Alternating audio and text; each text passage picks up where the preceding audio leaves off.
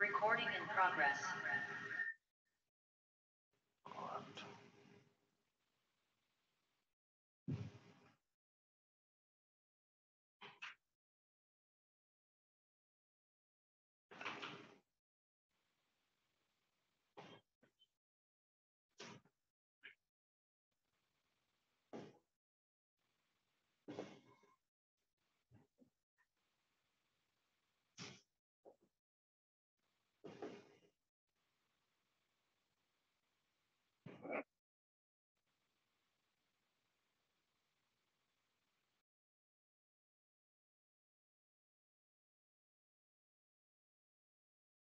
So this is the PSIR demo. Okay. So this session, I'll give you an introduction about PSIR and how we are going to approach PSIR, how the classes will be conducted, uh, why we should choose PSIR as an optional for UPSC preparation. What is the benefits of actually choosing PSIR as an optional for the UPSC? Okay. So there are a lot of benefits. One by one, we'll discuss everything. Okay. So the purpose is first, I'll tell what is PSIR. Okay, I'll tell about my approach to PSIR. Then I'll tell you how to cover PSIR. Then what is the difference between other optionals and PSIR with respect to UPSC preparation. This is what we are going to discuss in this session. So the session will give you a broad outlook about PSIR and also whether to choose PSIR or not, whether PSIR is a good optional for UPSC preparation, whether it is a scoring optional or not. So how it is overlapping with the GS subjects. Okay. So what are all the benefits you will get by choosing PSIR as an optional? Okay, whether it is scoring or not, whether it is easy to cover or not, all the things we will be discussing in this session. Okay. So online students are slowly getting joined. So first I'll introduce myself. My name is Premanand. So I am in this teaching profession for around 6 years. Okay. I am handling Indian polity for general studies and political science for optional. So I am also the branch manager for Shankar Academy, Bangalore. Okay. So with respect to my experiences with PSIR, so I have given 2 UPSC interviews. Okay. So I'm one of the topper in PSIR optional in one of my mains. Okay. Consistently, I was scoring very high marks in PSIR, especially in paper one. So I have scored 144 out of 300 in one of my attempts. In another attempts, I was scoring 146 in another attempt. So consistently, I was scoring good marks in PSIR optional. Okay. And with respect to my teaching experience, I have taught in Chennai, Delhi, Trivandrum, and also in Bangalore. I am teaching. Okay. So this is a broad outlook about myself. So before coming to this UPSC field, I was actually associated with corporates for a couple of years. So I did my engineering in mechanical engineering. Then slowly I was with corporates for 5 to 6 years. Then I started my UPSC preparations. So this is a small introduction about myself. Okay. So PSIR. So that is political science and international relations. Okay. So at this present point of time, PSIR is the most successful optional in the UPSC. You will be knowing about the results each and every year. If you see the candidates who have cleared the UPSC examination, so most of the candidates would have been the student of PSIR optional. So why this trend is there? For the last 4 5 years, this trend is there. Before 4 5 years, PSIR was not a very famous optional. Okay, so public administration, geography, or literature subjects of the respective state literature, Kannada literature, Malayalam literature, these subjects used to be the very famous optional subjects. But for the last 4 years, political science and international relation is doing extremely good. So what is the reason for it? Means first thing is that political science and international relations is one of the subject where maximum overlapping with the general studies is there. Okay. So before 2013, the GS paper what we are seeing today was not like this. We had only 2 GS papers and we had 2 optionals. Okay. So after 2013 only, this new trend of 4 GS studies papers came into picture. Okay. After this 4 GS studies paper was introduced in UPSC, so then if you see the papers, that is the optional papers listed in UPSC, PSIR has a maximum overlapping from GS paper 1, GS paper 2, GS paper 3 and GS paper 4. So because of this benefit, Lot of time is being saved in your UPSC preparation. Okay. For example, if, anyway, you are going to study GS. So while studying GS itself, most of the parts of PSIR will be covered. So that is the added advantage. So what are all the advantage? What is a very important advantage here is that by studying PSIR, your GS score will be enriched like anything.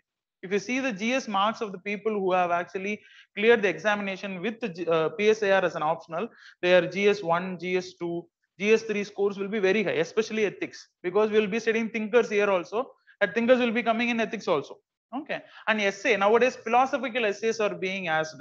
So previously, before 3-4 years and all, very straightforward essays will be asked. Women empowerment, international issue related things. Nowadays, philosophical things are being asked. For example, a Gandhi's quote will be given, and you will be asked to write an essay. So such type of philosophical things will be covered in PSIR also. So the most important benefit of choosing PSIR is that maximum overlapping, which none other optional is having. So I'll give you a broad outlook about the overlapping also in my presentation. Okay. So another benefit is that, see, there will be a season. Some optionals will be doing it. If you go before 10 years and all, PubAd was doing really good. Okay. After 2010-11, then it was not doing good. Okay. Then at a point of time, geography was doing good. And this is the golden era for PSIR. PSIR is really doing good. Okay. Probably Narendra Modi's degree is MA Political Science. I don't know. A random connect, but I don't know. So if you take the last 3 years, top 10, 3-4 candidates will be there. Top 50, 20-30 candidates will be there. And again, top 100, again, around 20 candidates will be there. So how this much people are clearing means the main thing is that overlapping with the GS subjects. And rather than all these things, PSIR is one of the most interesting subjects to actually study. So how it is very interesting, we'll deal with it. Okay, we'll go very slowly, one by one. I'll give you a very broad outlook about PSIR. Then I'll tell you how we are going to deal with PSIR, how our classes will be, how our assessment test will be. Okay, how we are going to join the GS preparation and optional preparation, and we are going to prepare. All these things we'll be discussing in this session. First, I think the slide is visible clearly for online students, right? Online students, you can respond me in the chat box. Is my voice clear? Is the presentation visible? Yes, no? Response? Yes, Anmol. Who are all there?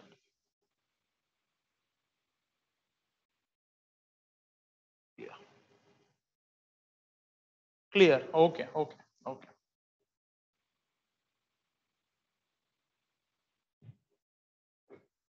So first, what, why, and how. This is the first slide. So what is PSIR? So what is the study? What is the study about which we are going to discuss in PSIR? Okay. So what is the broad outlook of this subject? See, PSIR, that is political science and international relation, deals with the evolution of the present government systems. Okay. So now we have a government system, democratic system we have. Before that, autocratic systems were there, aristocratic systems were there.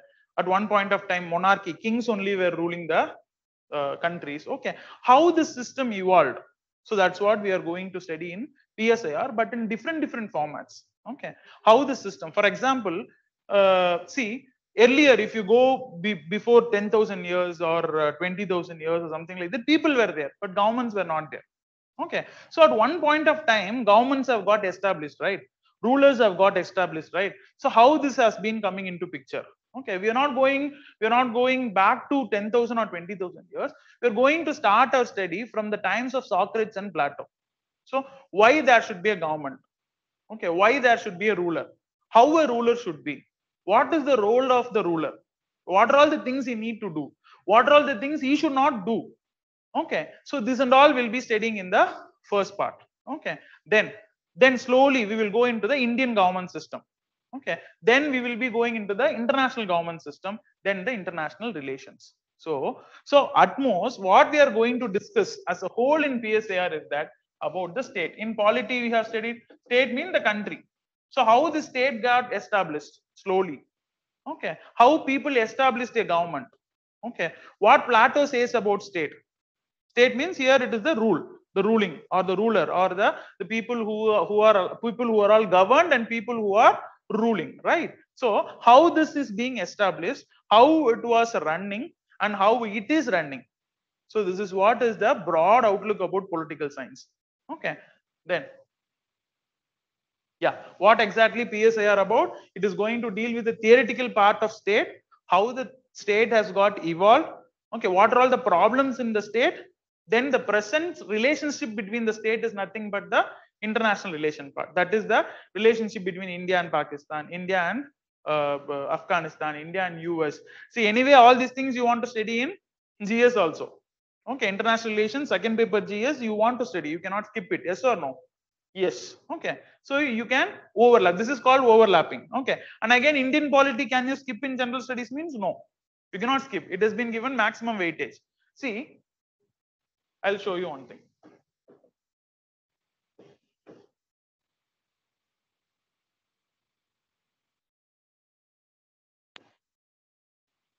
This is the part 2 of PSIR, paper 1, part 2. And see the syllabus over here. Sorry, not this one.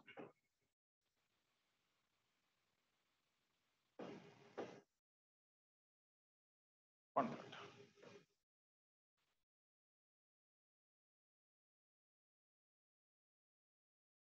Yeah. See this? This is nothing but your polity syllabus. So whatever is mentioned here is completely discovered in polity. So, and apart from polity, you will also be studying history. You will be getting some 2-3 questions in history, freedom struggle, all these things. So anyway, you need to cover all these things in your GS. You cannot skip this. So only thing what we are going to do in this part is that we are just going to add something related to political science. That's it. Okay. So if you are reading all these things, see here, this part fully, it is totally covered in GS. So if you study in a political science point of view, automatically your GS2 score in GS will be very high. Okay, comparing to the people who have taken Kannada literature or history or geography. Okay, so you will be getting very high score in GS paper 2, comparatively 10 to 15 marks higher than the candidates who have taken other subjects as an optional. So this is a very much added advantage in political science. Okay, so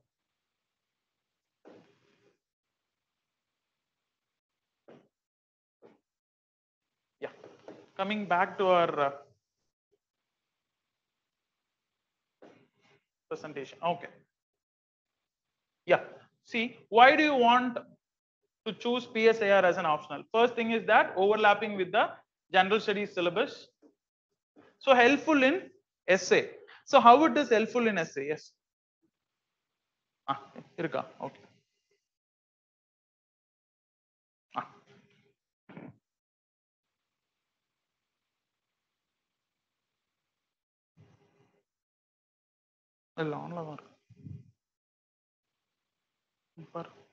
So how it is going to be helpful in essay? See, just take the last 2 years or 3 years of essay questions in the UPSC examination. You can see that most of the essays will be philosophical in character. Philosophical in the sense, it will not be a direct question. They will be giving a lot of quotations. They will be asking you to write essays based on that quotation and all these things. How this writing skill will come to you means you want to write a lot of philosophical things. Okay. So in our PSIR syllabus, the first part, that is paper 1, part A, is full of philosophies. What is democracy? What is liberty? What is secularism? What is the thought process of Plato, Aristotle? Okay, what are all the thinkings of Karl Marx? So all these things will be there. So this study will give you a broad outlook or philosophical outlook about whatever topics you study. Okay, so that is one thing. And PSIR is somewhat dynamic subject. Okay, so you should be daily, you will be like seeing your newspapers, reading the international issues which is being like followed in the newspapers, etc. Right? So that will be very much helpful for your PSIR preparation, because the last part, that is paper 2 part B, is fully international relations. There is a relationship of India with other countries. Anyway, that will be again covered in your GS in GS paper 2. Okay, then helpful in interview. How it is helpful in interview? Any idea? Any idea how it is helpful in interview? How it is helpful in interview means, see here, whatever might be your subjects, whatever might be your, even if your optional is Kannada literature, 20 to 30% of the questions in interview will be from India's relation with other countries. Okay. So at that point of time, which international issue is going on? For example, if you would have attended the interview last year, definitely Russian crisis, that is Ukraine crisis, questions will be asked to many of the people. So what difference you will make in the interview is that you can give a very fine answer to these questions comparing to other candidates who have chosen other subjects as the optional. So if you chose PSIR as an optional or any other subject as an optional, that is not going to change the interview happenings in the interview. So anyhow, you are going to get 20 to 30% of the questions from international happenings. Okay. So you as a student who has studied PSIR as an optional will have a very good insight about these international issues. So you can handle the interview well. Okay. Then dynamic paper. So it is a dynamic paper. Not the entire paper is dynamic paper. The part B of paper 1. So paper 1 has two parts, part A and part B. Paper 2 has two parts, part A and part B, right? So part B of the paper 2 is dynamic. That is nothing but international relations. So inevitably in UPSC preparation, you should be very dynamic. Yes or no? You should be following all the current events. Okay. So for example, you take a very static subject as an optional. Okay. You take a very static subject as an optional. So you will be relying mostly on that subject to score good marks. That is optional. You need to score good marks. Then only you can get into the service, right? You have taken a very static subject in your optional. So you are not showing good interest towards dynamic part of your preparation means automatically you will score very good marks in your optional, but your score in GS will not be good.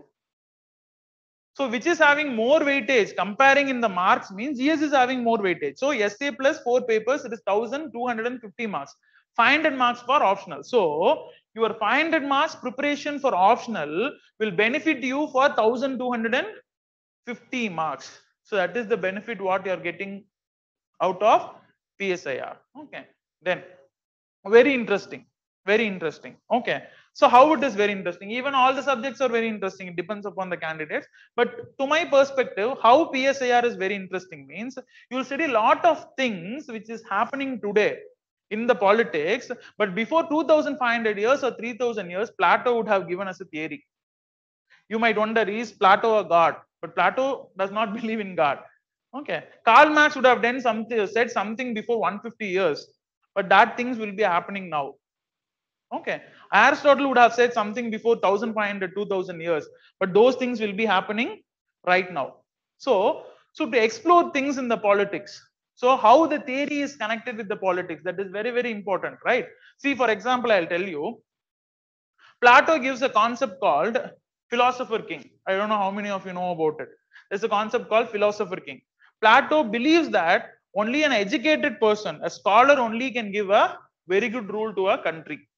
He believes in it. So mediocres, the people who are not very well educated are not fit to rule the country. This is Plato's thinking. So for that, he is giving a concept called philosopher king. And he is also giving a theory how to produce this philosopher king, how to make a philosopher king. He is giving a theory. Okay. And at last, Plato himself refuted it. But by studying this concept of philosopher king, you will understand how Plato has actually imagined a king. Okay. For example, Plato says that only an intelligent, knowledgeable person should rule a country. Is it actually applicable every time? Means no. Okay. Sometimes even a very highly educated person can be a bad ruler. At the same time, yeah, the person who have not even gone to school can give a very good rule. Okay. So that is how we are going to analyze. For that, he is giving a system of education also. 50 years you want to study for that. From first year to 50 years. So how? It will be very interesting. Okay. Then coming back to Karl Marx. For example, everyone know about Karl Marx. So at the time of 1940s to 1990s, the whole world is divided into two blocks, communist bloc and capitalist bloc. So the ideological god for the communist bloc of the government is Karl Marx, who has given the concept of communism. Okay. So Karl Marx says that For example, Karl Marx says that throughout the history, there will be only two divisions in the society called haves and have-nots. And without something happening in the society, you cannot see it, but inevitably there will be a struggle between these two groups of people. This struggle only strives the history, moves the history. For example, if you take before 2000 years, there will be slaves and masters. Always there will be a tussle between slaves and masters. Then before 300, 400 years, there will be a feudal society. There will be very big landlords and the people who are working in that farms. There will be always a struggle between a landlord and the person who is working as a slave or a bonded labor in the system. And now in the capitalist society is saying that there will be a tussle between the capitalist and the workers. So this division, that is haves and have-nots, there will be a struggle between these haves and have-nots, and thus this struggle will be moving the history, and this struggle will be going on happening. At one point of time, these have-nots will come to power and suppress the haves. With that struggle will end. Understanding what I'm saying? So these are all very interesting things you can explore. Now also struggle is there between haves and have-nots. Yes or no? Every time it will be there. And he is telling that this is called historical materialism. Historical materialism is material only is the main aspect. What is material? That is the money or the products or the main motive for the struggle, for which they are struggling. To earn money, to earn food, to earn some products, whatever it is. So without this material, nothing is there in politics, he is saying. So something which is actually very interesting to study about the theoretical aspects given by these people, okay, and understand what they thought and what is actually happening in the reality. This is a link between theory and the reality. Okay. So this is how it is very interesting. So how we are going to approach PSIR in our classes means, see, apart from teaching PSIR as an optional, I'll also give you a lot of insights about how we are going to prepare GS also connecting with PSIR. So ultimately you want to get into service. Only by getting 320 marks in optional, you cannot get into service. You need to get a decent mark in GS also. So our approach will be how we are going to join the preparation of GS and the PSIR, and how we are going to holistically score a very high marks in the mains examination and get into service. This is our strategy. So we are not going to separate PSIR from our GS preparation, except certain topics which are exclusively for the PSIR. Suppose if I am talking about, if I am teaching Plato, I'll teach the political science point of view of Plato, and I'll also tell you about how this Plato can be used as a thinker in ethics paper. Understanding what I'm saying? As a moral thinker, there is a topic called moral thinkers in ethics. So there, how you can use your knowledge in political science and score extra 1 or 2 marks in a question than the other candidate. That trick also I'll be teaching you in the classes. Okay. So coming to the syllabus of PSIR. So if you see the syllabus of PSIR, so you have 2 papers. That is, paper 1 is political theory and Indian politics. Paper 2 is comparative politics and international relations. See here, these 2 parts. Actually, from this part 125 marks will come. From part B 125 marks will come. So 250 marks totally, 125 plus 125, 250 marks. Anyhow, you need to study in GS, whether you study political science or not. You choose some other optional, not an issue. But anyhow, you want to study 250 marks of political science in other subjects also. In GS, you cannot omit this. If you choose political science, you will study it here and also in the GS. If you're not choosing political science, for example, you're choosing some other optional B, for example, optional B you are choosing. Okay, you will be studying the entire optional separately for optional subject, and anyhow you are going to study the portions of political science in GS. But if you're choosing political science, you'll study this in political science itself. In GS, you will have time to spend in other parts. You can spend a lot of time in answer writing. You can spend a lot of time in strengthening your subject, etc. Your volume will be reduced to half. Instead of studying 100 papers, you will be studying only 50 papers in GS. For example, I am telling you. Okay. Because Indian polity, already it's a highest weighted subject in GS. You'll be getting 125 marks in GS paper 2 from Indian polity. So entirely you are going to study it here. And again, you are going to get around 80 marks in international relations parts in the GS paper 2 in GS in general studies already. Okay. So total in GS from these two parts you'll be getting 125 plus 80 marks. So 205 marks of GS paper 2 is already covered in PSIR. Okay. So coming to the paper 1 part A, that is moral thinkers and political theory. So first you will study what is political science, what is political theory.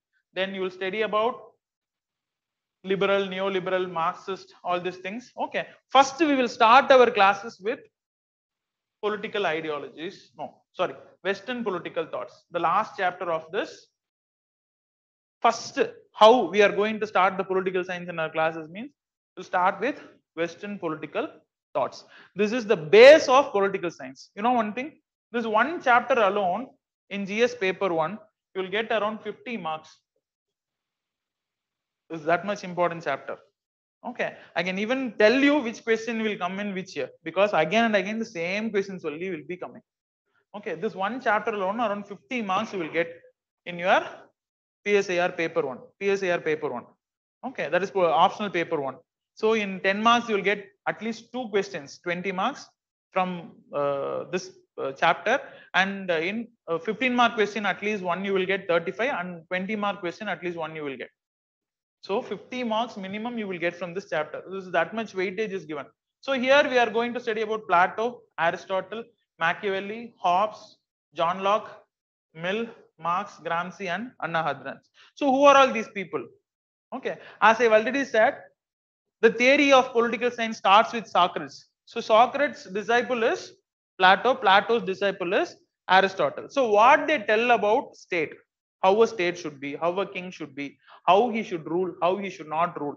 So to give a good governance, what system they are telling, all these things we will be studying in these thinkers.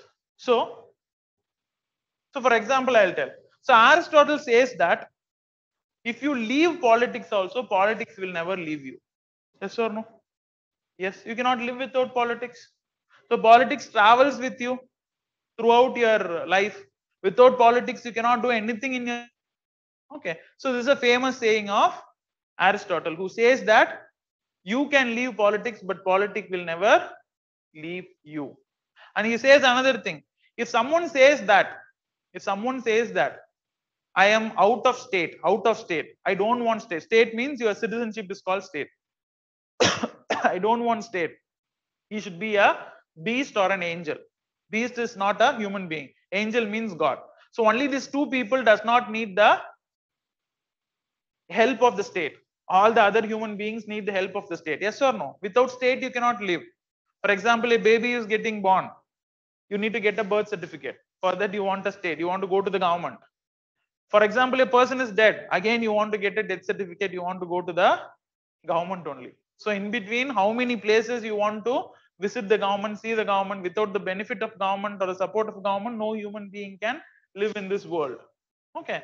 And this, for example, I am telling you, no one can live without the support of the state, right? So here you can connect this with the recent happenings of statelessness. Have you heard about this concept called statelessness? So recent issues like Rohingya issues, okay, Sri Lankan migrants issue, okay, all these things. So people who are not having any country, how they are treated? Okay, they will not be treated rightly. For example, you are going to other country, you will have the passport of India. Suppose you don't have the passport of India, you can be called as a terrorist, can be called as an illegal migrant. You will be given n number of names. Yes or no? Because state only protects you. Okay, so this is called statelessness. So Aristotle says this before 2000 years that no one can live without the support of state. That time the present state system is not there. India was not there. Even US was not there. No state itself was not there. Athens was only there. That is Greece. These are all the people who are from Greece, right? So no, they don't know whether India is here, America is here, Europe is here, nothing. Okay. So that time itself, Aristotle says that without the support of state, no one can live in the world. So present system also same. Okay, without the support of state, we cannot live. Okay. So then Machiavelli. So this person is somewhat very interesting. Okay. So for example, you all know about Gandhi, right? Gandhi. So how will be Gandhi's thinking? Very moral. Okay. Very ethical. Okay. Non-violence, ahimsa, truth, all these things. So you want to write answer about for an answer to a Machiavelli related question means you should write all these things opposite. That's it. Machiavelli says that there is no ethics in politics. You want to cast the power, do whatever you want. Okay. So Machiavelli is called as devil's tutor. Devil's tutor. Okay. He says his only aim is politics. If someone who wants to enter into politics, right, the first book we want to study is Machiavelli's The Prince, the book. He says how to catch the power. Don't think about ethics and all. Don't think about loyalty. You want to catch the power, do whatever you want. That is, in politics and love, there is no ethics. It's a famous quote of whom? Can you tell me? Alauddin Khilji. Okay, Alauddin Khilji says that in politics and love, there is no ethics. From where Alauddin Khilji inspired it? From Machiavelli only. Okay, so Machiavelli is such a kind of person. So Machiavelli is a person who has actually separated ethics and politics. Okay, so before Machiavelli, everyone sees politics as a noble job. So Machiavelli only first said that politics is not ethics and all. Just keep this ethics, God, everything outside. Machiavelli says that nothing but catching power and holding power is politics. If you have power, you will be powerful. People will follow whatever you say. If you don't have power, you should follow whatever people with power says. So totally a realistic approach to politics is given by Machiavelli. Then these three people, Hobbes, Locke, and Mill, they are called social contract theorists. So from here only, this model concept of democratic system comes into picture. So what is democracy? It is a contract between the people and the ruler. Yes or no? For example, every 5 years, election is happening. So many parties will be contesting. Congress will be contesting. BJP will be contesting in Indian scenario. Okay, they will tell, after winning an election, I'll do this, I'll do that. So whichever you feel that, which is actually which is feasible, which party will do it or not, to that party you are voting and giving them a 5 years contract to do certain things to you. Yes or no? Yes. So this is called social contract. This system of social contract was actually introduced by these three people only. Okay, but Hobbes gives a certain ways to establish the social contract. Mill gives a certain ways to establish this contract. Locke gives a certain ways to establish a contract. So this is one thing. Then there comes the hero of the political thoughts. That is the Karl Marx. Every year there will be around 15 to 20 marks from this single chapter called Karl Marx. And you know one thing, this Karl Marx, if you understand the thinker as a Karl Marx, so how many places it will repeat, I'll show you. See here. Marxist. Here. If you understand Marx, then you will understand liberal and neoliberal. Okay. Again, see here. Marxism. In each and every part of the political science syllabus, this word Marx will again and again come. Again and again. So why Marx is that much respected in political science syllabus by UPSC is that he is the one who has given an alternative to capitalism. So for example, 20 people are sitting. Everyone are saying the same thing. One person is giving an alternative means you will call him a hero. Yes. If one person is giving a solution to the problems of this 20 people, you will call him a hero. Of course, he has not shined in politics. So communism is no more available in India except in Kerala. Okay, everywhere it has got defeated, but still communism is needed. Why?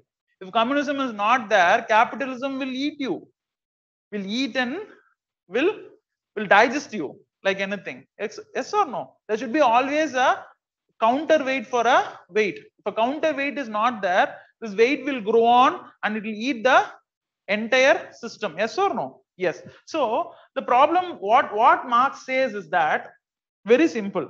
Why you are poor? Because he is rich. Simple. Okay. Why you are poor?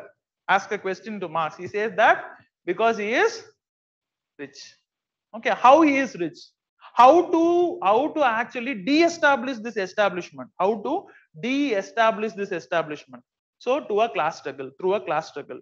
Okay. See, usually if you see, the rich people will be handful of people. Poor people will be very huge numbers. How this handful of people control this huge people? Through the power. Okay. If the power comes to this needy people, then whatever these people say, that should be followed by the handful of rich people. So it is called as class struggle. This called as a class struggle. He says that one day the workers will overthrow the system and they will establish a government where the workers will dictate things to the capitalist. Okay. So after Marxism came into picture, why Marxism came into picture means after Industrial Revolution, the system of capitalism established like anything throughout the world. Okay. After Industrial Revolution. In Industrial Revolution, people were exploited like anything. So they were forced to work for 16 hours, 18 hours, 20 hours without giving proper wages, food, etc. Okay. This is the time where in the city slums got established because people will go from villages and they will settle in the cities to work in the factories. They will not have home to live there. So that's how the concept of slums came into picture. So their health got deteriorated. They were not given proper wages. Okay. So by seeing all these things, Marx wrote a book called Das Kapital. Okay. In this, he is giving a solution to the plights of the workers. How to overcome this problem? How to overcome? Only way to overcome the problem is that to get the political power. And now Marx is saying that to get the political power only, you can overcome from your problem. The same Ambedkar says in different way. What is the solution for all your sins? To come out of all your sins. The only one solution is that catch the political power. For Dalits, he says in India. So how you can get a respect? Establish your own government. Establish certain things that without you, they cannot form the government. Then you will get the power. Then change the entire system. So the time frames were different. Okay, the connotation was different, but the solution is same between Marx and Ambedkar. Catch the political. Like this, lot of interesting aspects. What is the difference between Gandhi and Machiavelli? What is the similarity between Marx and Ambedkar? Okay, what is the similarity between Gandhi and Marx? So Gandhi and Marx are extreme poles. They don't have any connections. Gandhi is a capitalist. You know that. Gandhi is a hardcore capitalist. Marx is an hardcore communist or socialist. Okay, and there is a similarity between Marx and Gandhi. How many of you know about it? Online students, any idea? And this question was asked. This question was asked before 3 years in your UPSC prelims. You may wonder, except political science students, no one would have answered this question. Yes or no? Because no one will study Karl Marx in their subject. This question was asked. If you want, you can take 2017 or 18 GS prelims question paper, and you can see this. This was the question asked. What is the similarity between the ideologies of Gandhi and Ambedkar? 4 options was given.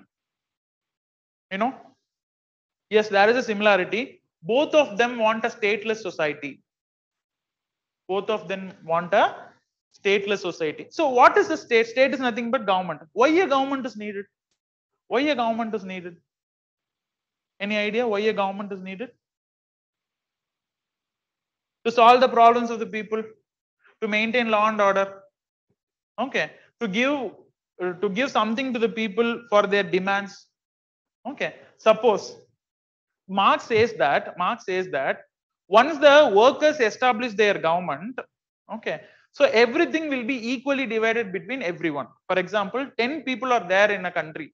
Okay, so 10 kg of resources are there, and this 10 kg of resources will be equally divided and given to this 10 people. So everyone will be having everything equally and they can produce their own. So where is the need for a government? Where is the need for a government? There will be no need for a government. This is called stateless society.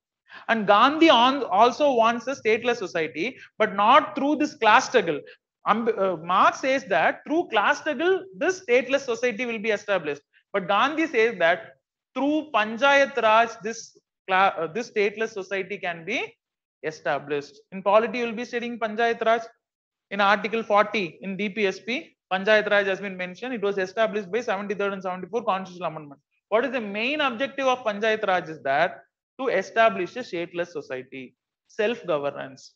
But the approach to establish this differs from Marx and Gandhi. Understanding? So then Gramsci and Anna Hadran, they are somewhat specialists. If I tell, you will not understand it now. So this is how you will study the Western political thoughts. So after studying Western political thoughts, we'll be going to this.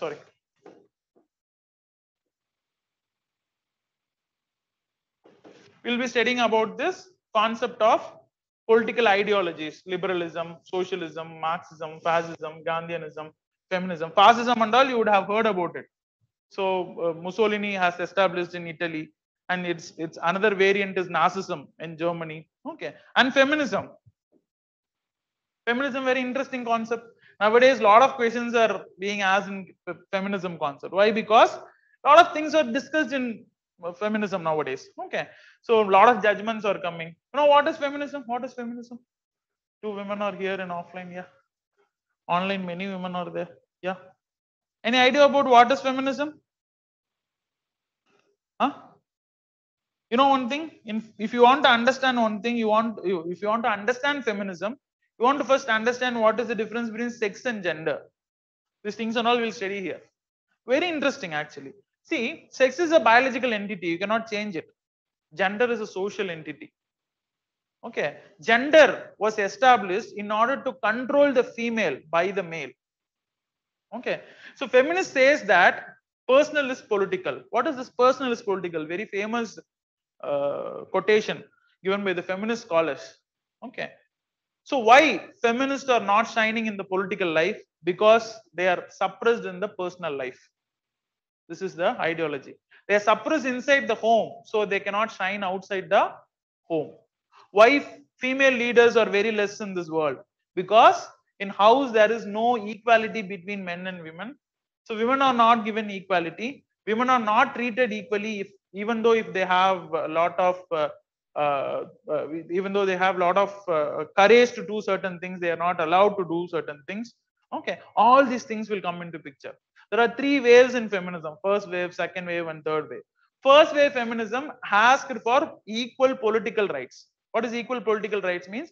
Before 200 years and all, men only will have voting rights. Women will not be having voting rights. You know one thing, we will be saying example of US for many things. Yes or no?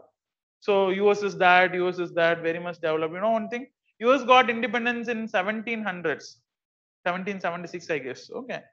Oh, but it gave voting rights to women only after 100 years of its independence. How many of you know about it? Huh? So, first wave feminism talks about equal political rights. Give me voting rights. I will also contest in election, etc. Second wave feminism talks about social and economic rights. Okay, I should also study. I should also walk freely in the society. I also have equal rights like women. Like for example, recently, before 2 years, the Sabarimala judgment came. These are all social rights. Women also can enter the Sabarimala temple. And third wave feminism is called radical feminism, which says that we don't want men support itself. Even to give birth to the baby, we can go for IVF. Very radical feminism. Very radical feminism. No support of men is needed in any walks of life. We will not be projecting ourselves like men, but we will be independently, we will be living our life without the support of men, even for marriages, even for giving birth to babies, etc. Very radical feminism. Okay, and also talks about environmental feminism, etc. One of the famous thinker, there's a thinker called Vandana Shiva. She says that global warming is because of men. You know that? She says this. She says that global warming is because of men. How? If women would have ruled the country for this last 2000 years, global warming would not have occurred. Because men always see the politics as a power struggle. Because men means masculine in nature. Okay. So if women would have ruled the world for last 200 years, these many world war would have not occurred, global warming would have not occurred, ozone layer depletion would have not occurred. All these things she tells. I'm not telling it actually. It's very interesting to study, right? So all these things are called feminism. Of course, it might be true also. Yes. For example, what is the main or what is the maximum global warming happened at the time of industrial revolution? You know one thing, at the time of industrial revolution, not even a single country was ruled by women. Might be women would have ruled the country, they would have seen industrial revolution in a different sense. They would have not gone for this much depletion of resources. I don't know. It is all like our own understanding about the world only. And even there are also some women rulers who have actually given done a lot of things. For example, Margaret Thatcher, she was also a women ruler only. Yeah, but she has also exploited the resources. But Vandana Shiva says that the main culprits for this global warming is men. Okay, so something very interesting to study. Okay, so after this we will be studying about all the topics. What is justice? What is equality? Rights, democracy, concept of power. Okay, all these things we will be studying. You know one thing, the beauty of these topic is that you will acquire a very good writing skill. You will acquire a very good writing skill. Okay, especially essay writing. You will be acquiring very good writing skills. Okay, this is the base of political science. You know one thing, 50% of our classroom timing will be spent in this single part alone. Remaining 50 part, all the three other parts we can complete, because this is the base. This is the base. Everything, every other chapters are connected with this first part only. Okay.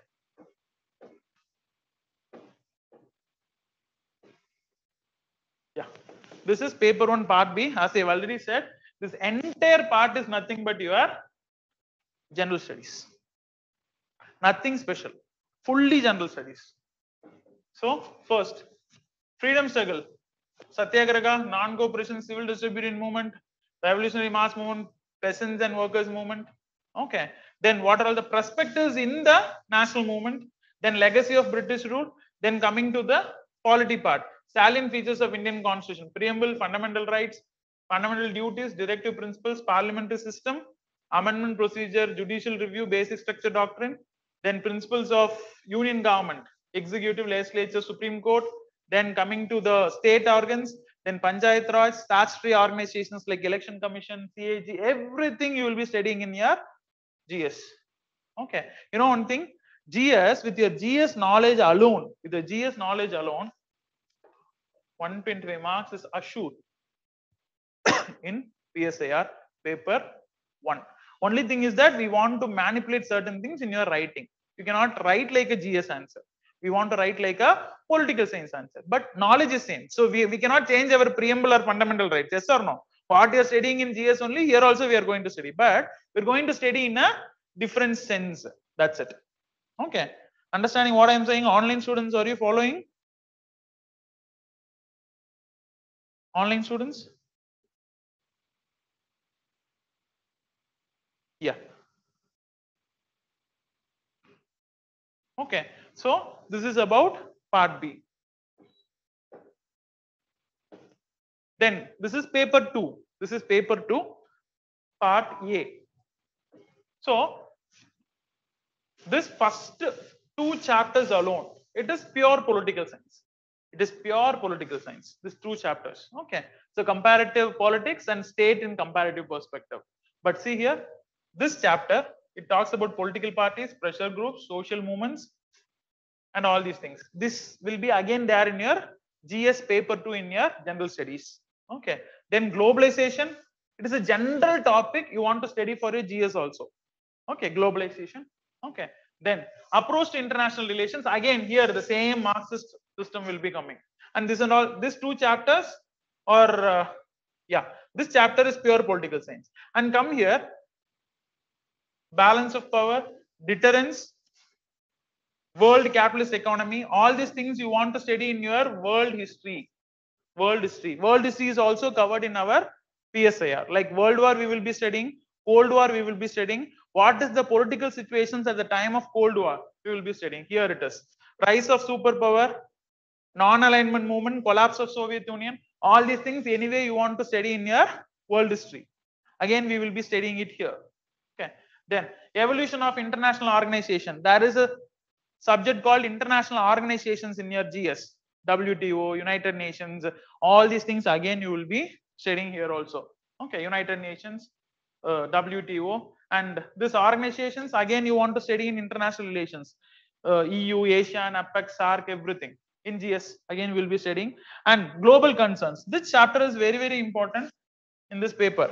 Here from this chapter alone you will be getting around 40 marks in contemporary global concerns. So democracy, human rights related issue, environment related issues, gender justice, terrorism, nuclear proliferation. Again, all these things daily you will see all these news in your newspaper. So I'll also teach you at the time of classes how to approach the newspaper for PSIR.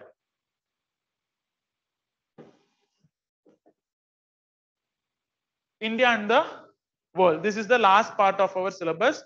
This is nothing but again your general studies, international relations only. They're just going to modify your answers for political science. That's it. They're not going to do anything with respect to our content. Content is same like our GS content only. See here, India's foreign policy. All these things will be there in your GS paper 2 syllabus. If you take the syllabus, you can see the same wordings more or less in your syllabus. Okay. So all the 4 parts, maximum overlapping is there only in this optional. So that is why people with the PSIR is clearing more means only thing is that it is not a magic and all, nothing but they have lot of overlapping in the general studies. That is the main reason why PSIR is actually shining well for the last 4-5 years. Okay. And one more thing is that the average score. So usually when we are choosing an optional, we will also look for last 3 years. How much is the average score we are getting in a subject? Okay. You know, 275 on average. If you write a very average answers also, 265 to 275 guaranteed you can get in this optional. But some other optional, it is very hard to even get 250 or 260. So nowadays literature subjects are not shining good. Before 3-4 years and all, people used to get around 300, 350 in literature subject. Nowadays it is not doing good. Okay. So average 275 you can get. So you can push your mark up to 320 in PSIR. Lot of evidences we can show. So the people who have cleared with PSIR, easily they have crossed 270. If you're scoring 270 plus in optional, your chances of getting into the service are very bright. Okay, because if you are studying PSIR as an optional, automatically your GS answers will be reasonably good comparing to the other candidates. But you should study, otherwise it will not happen. Okay, that we cannot do anything. If people will be saying, if take PSIR, automatically will clear the exam. No, it is not like that. Again, you want to study, attend the classes, write the test regularly. Okay, so all these things need to be done. Then automatically you will clear this paper in a very fine manner. Okay, reference books. So these are all the reference books. So I'll give you a proper notes. Proper notes will be given. So I'll tell you before itself. In my class, I want each and every students to write the notes. I don't want people to sit and only listen and go to the home. No, not allowed. Okay. What is the benefit of writing in the classroom is that first thing is that your handwriting will improve, your speed of writing will improve, and your writing skills will improve. Okay. So even though these are all the reference books, okay, my notes should be your basic reference material. I'll cover each and every word in the syllabus and I'll give you the notes. Approximately 400 to 500 pages of notes I'll give you. Okay, in 4 months. Okay, daily I will explain, because PSIR is all about how you write the answer. Okay, Plato I can explain in 10-15 minutes, but how you are going to relate Plato with the current events and write an answer, that is very, very important. Okay, so GS topics not like GS. For example, Indian polity is there. So we are not going to cover Indian polity again like GS. I am going to tell you how to write answers for GS for the polity part. And I'll give you some, for example, in fundamental rights. Fundamental rights is there. We would have studied about articles in fundamental rights in our GS. Okay. People who have not studied GS with me, I'll give my GS notes also, because I would have given for our GS students. I'll be teaching polity. So they'll be having around 200 pages of notes actually. So that is more than sufficient. In that, what need to be added is that, so people will be telling, commenting on that. Okay. So how preamble is very important. Some thinkers will be telling something. Okay. So how fundamental right is very important. So the beauty of answer writing in PSIR is that you want to quote these people in your answers. So for that, I'll guide you. But if I take like GS again, what is Article 12, Article 13, it will take 1 year to complete the entire PSIR. Nowhere it will be completely studied. But I'll make sure that you write a good answer in the polity part of the PSIR. Okay. International relations I'll cover fully, even though it in GS it is covered also, I will again take the international relations part.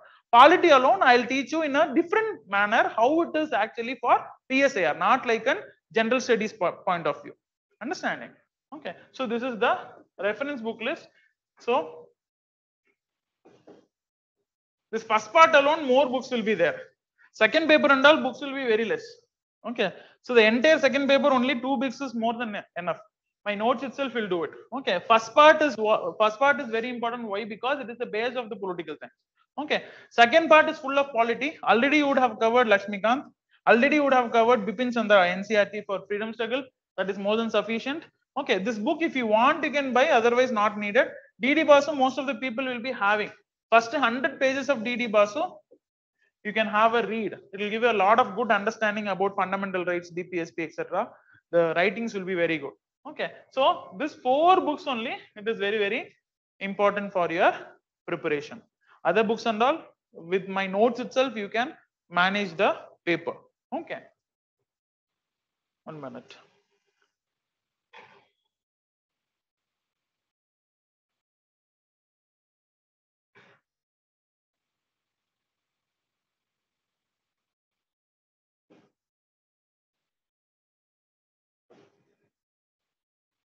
Then, so this is the main part.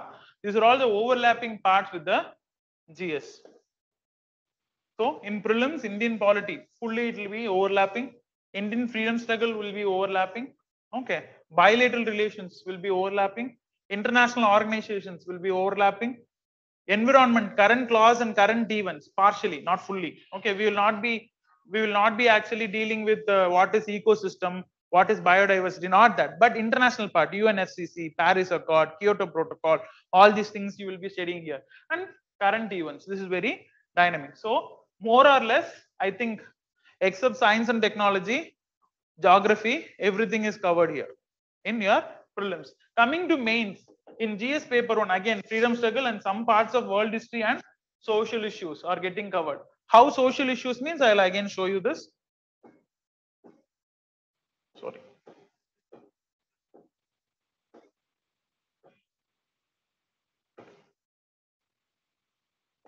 Social issues. How social issues means, I'll just show you. Yeah. Yeah, here it is. This chapter is nothing but social issues, caste, religion, ethnicity issues. That's what you will be studying it in the social issues in paper 1.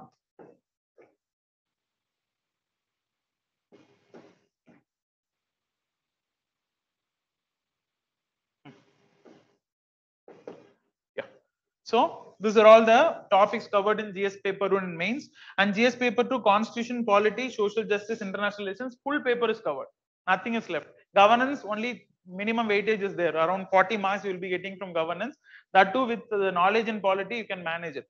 Okay. In GS paper 3, security related issues and environment, again, not the theoretical, not the basics of environment. We'll be studying about UNFCCC, Kyoto Protocol, all these protocol kind of things we'll be studying. Then GS4, moral thinkers and philosophical part will be covered. An essay, nowadays fully philosophical essays only being asked. You will have a very good writing skill if you start writing political science. Okay. So Yeah. So this I want to show you how a political science question paper will look like. Whether it will be very tough questions or something like that, or it will be very simple like a GS question. See here, this is the question from last year, UPSC question paper of political science, paper 1 part 2. See these questions, they all will look like GS questions only. Constitution of India is a product of historical process, rich with constitutional antecedents. The constitution makers face the great task of forging a common national identity in the face of unparalleled social and cultural diversities in India. Mention the founding principles that define Indian constitution. Analyze, this is a political science question. Underline significance of first constitutional amendment. Already I have given this notes in your GS itself. First constitutional amendment as Champakam Dorairajan case, all these things will come into picture. All will look like GS questions only. See the sixth question. Constitutionally, reconciling the fundamental rights with directive principles of state policy has led to frequent amendments to the constitution and judicial interventions. This is nothing but you are going to start with the Shankar Prasad case, Golaknath case, then you are going to explain Keshavananda Bharati case. That's it. Okay. This is 20-mark question. 15-mark question. Role of the President of India becomes more significant during a minority government and a coalition government. This is what current event, and President anyhow you will be studying in your GS. Do you think that despite having significant limitations, the Panchayat Raj systems have strengthened the process of democratic decentralization? Again a GS answer.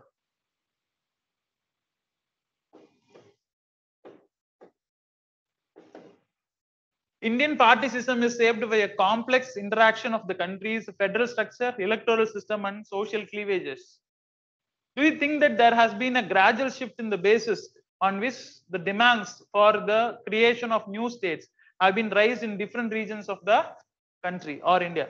What explains India's modest improvements in social development outcomes, even as a rate of growth has accelerated since the initiation of the economic reforms? This is somewhat political in nature. The success of electoral democracy can partly be attributed to the status and the role of Election Commission of India. Examine the evolution of jurisdictions of Supreme Court of India as a constitutional court. Constitutional cases, again, Minerva Mills case, Keshavananda Bharati case, Puttaswamy cases, all these things you can write. Explain how caste as a social category is also becoming a political category in the democratic politics of India. So, if you start reading GS answers itself, this 125 marks, it is guaranteed for you. We have choices here. Okay. You can choose your questions, whichever is comfortable to you. Okay. This is in paper 1. So, without touching any political science oriented topics itself, you can answer this many questions. This is a last year question paper. Okay. Yeah. This is paper 2 part B, that is international relations part. Okay. So, here discuss about the implications of look east policy. Again, this is there in your general studies. Look east policy you will be studying. Okay. So then explain the philosophical foundations of India's foreign policy. How India's foreign policy are framed. Again, this is GS kind of thing. Intellectual property and Quad. It is again and again coming in news about this Quad. Afghanistan, Taliban issue. Again, it is coming in the news. Non-alignment. Again, you will be studying in your general studies about what is non-alignment, why India adopted non-alignment, everything we will study in world history. Okay. India-China relations. You can write n number of pages about India-China relation, current trend. Okay. India-Bangladesh, border issues. Again, it's like a GS answer only. But you cannot write like a GS answer. That is different. Okay. You should write like a political science. That you will be getting that ability once you start attending the classes. Okay, South Asia is considered as world's politically and economically least integrated. This question is nothing but they are asking about what? 1 minute.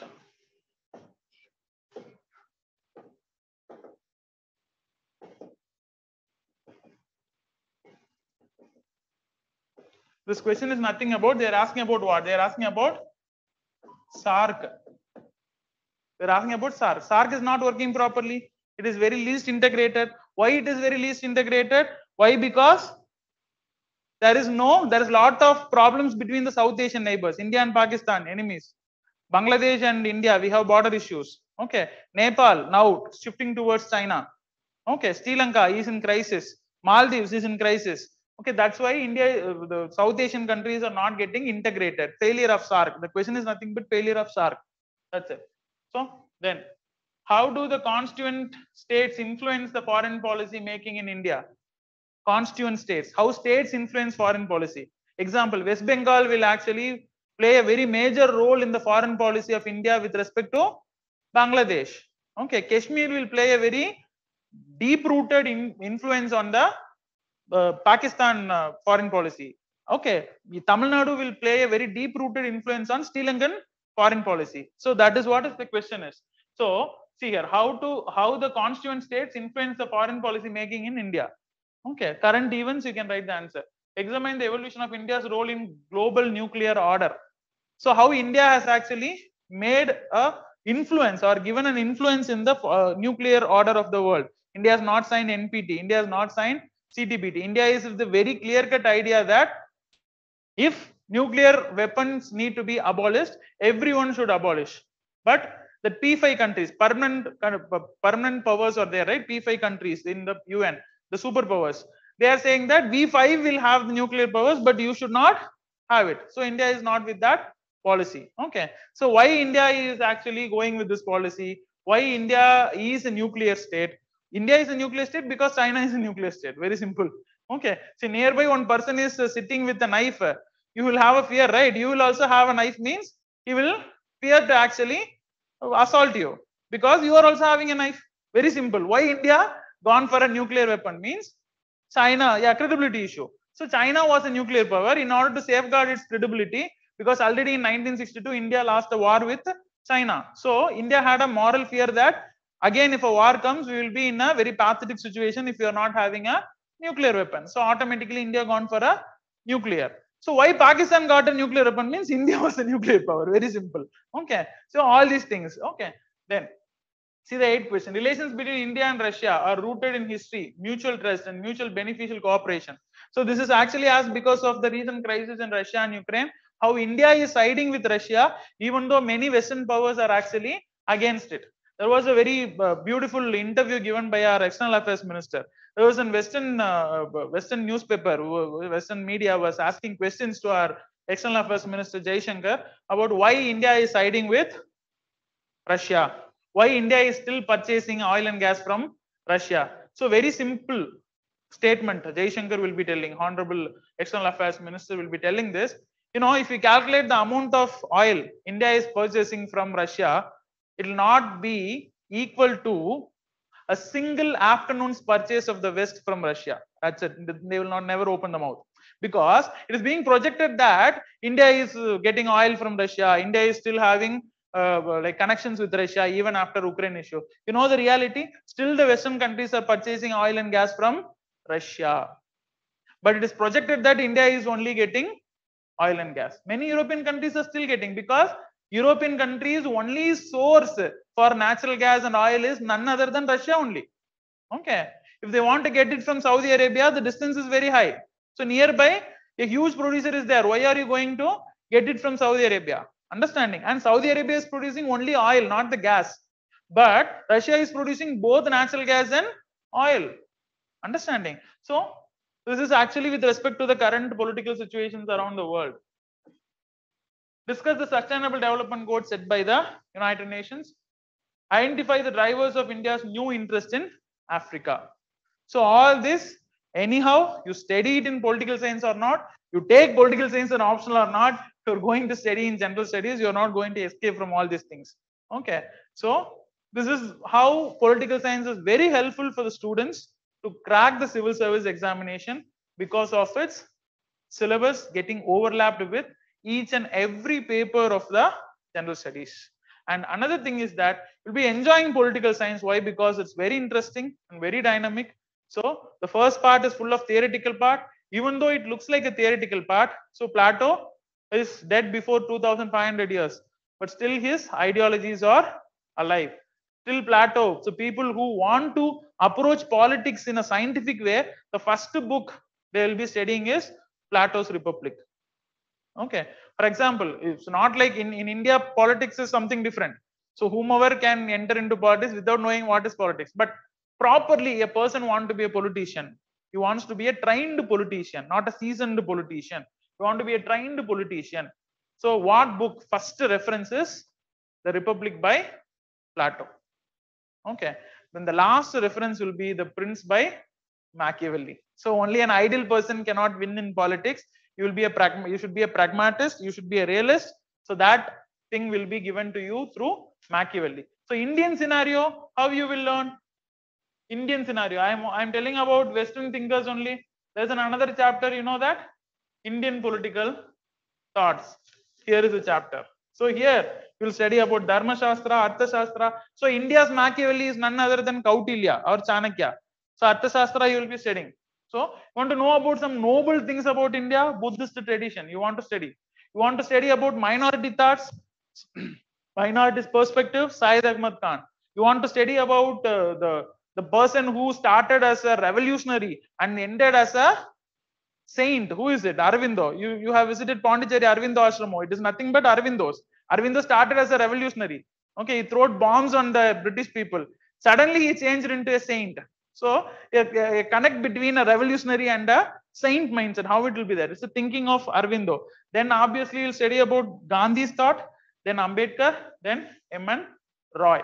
So Gandhi's thought we will not be studying like a general studies and all. Gandhi has given a lot of theories. He has given a theory of satyagraha, theory of bread labor, theory of trusteeship concept. Okay, all these things you will be studying here. And all these Gandhi's thoughts will be helpful in your essay writing. Without Gandhi, you cannot write any essay in India because you are writing Union Public Service Commission exam. You're not going to write Pakistan Service Commission exam. So you should quote Gandhi to show your patriotism, because nowadays it is expected to show your patriotism rather than hiding, right? So you want to show it in the paper. So you want to write about Gandhi. Okay. So with Gandhi's quotes itself, you can write 4 or 5 quotes in an essay, which will impress the examiner. Okay. So this is how we are going to, this is about a nutshell about political science as an optional to UPSC preparation. So how we are going to deal with PSIR. Okay. So we will start with the first chapter, that is Western political thoughts. Then we will one by one cover the entire syllabus of paper 1 part A. Then we will move to paper 2 part B. Okay. Then we will complete full paper 2. At last we will go to the polity part because it is already covered in your GS. Okay. So what is the system of study? Daily you will be having 2 hours of class from 5:30 to 7:30. Weekly thrice or 4 days classes will be there. Mostly 4 days classes will be there. Monday, Tuesday, Thursday and Friday you will be having classes. So after a particular portion is completed, assessment test will be done. It will be evaluated and personally the paper feedback will be given to you. So around 10 to 15 tests will be conducted for the entire syllabus coverage. Okay. And I'll be open to clear your doubts at any time. We'll be having a separate Telegram group for our PSIR students. Okay. You can reach me at any time through the Telegram group. I'll be here only in Bangalore. I am like seated in Bangalore only. So you can come to my cabin at any time and get your doubts clarified with respect to PSIR. Okay. So the classes will be very interactive. It is not a one-side process. I'm not going to teach any rocket science or something like that, because all the parts of PSIR are very much discussion oriented topics only. So I want you people to be discuss a lot in the class and make use of the session. So feel free to actually ask any doubts and utilize me as much as possible. Okay. Because like the thing is that what is the problem with the freshers is that they start with a very good force, but slowly that force will get reduced. So I'll make sure that that force is not getting reduced during my sessions. But at the same time, you should be following the classes regularly, should not skip the classes, should attend the test regularly. And definitely I give you a surety that I can push you to a very high levels in PSIR optional. Okay, that responsibility I'll take, but that responsibility should not be a one-sided responsibility. You know, you should not be like believing me. You can believe me completely, but you should not rely on me completely, because the exam I cannot come and write for you. You only should write. For that, whatever assistance that can be given from my side, it will be done for sure. Okay. So this is about the demo class for PSIR. We'll have one more demo after 10 days. Okay. The classes will be starting in the month end or in the first week of September. Mostly in the first week of September, we'll start the classes. So like, yeah, people who wants to register, you can start registering, or you can register whatever dates you wish before the starting of the class. That is not an issue. So it is the time for clearing your doubts. Any doubts? So like after I'm stopping, it looks like rain has stopped, right? Oh, is it so? Yeah, online students, any doubts?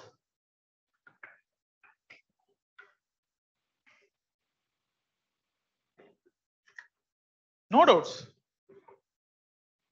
So, any doubts, online students? Can type in the chat box.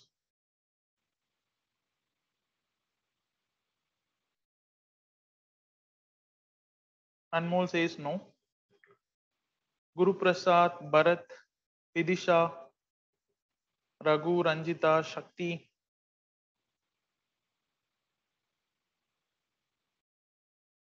Summer, any doubts? Anandan.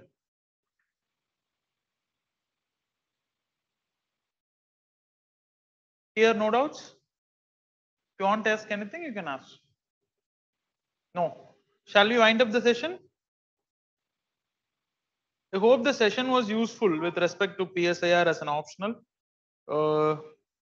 I believe that I have covered all the aspects for choosing an optional.